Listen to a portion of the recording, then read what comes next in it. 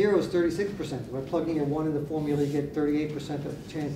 But the rest of it got to add up to 100%. So what's the part that's missing? Well, 36 plus 38 comes out to 74%. So we're missing 26%. So the answer to the question got to be the missing 26%. So this whole piece, without say doing it for an hour, should have come out to approximately 26%.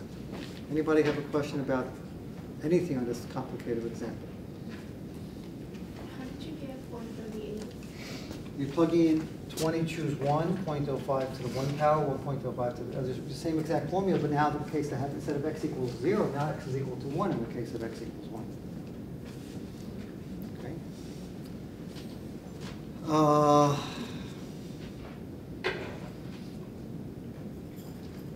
Okay, so that's the end of our demonstration of the binomial. There's a couple of other things like calculating the mean and the standard deviation, which we're about to learn about, but we can't learn about it in the context of the binomial distribution. We learn about it in the context of the beginning of the chapter, the whole random variable. So let me just back up for a moment and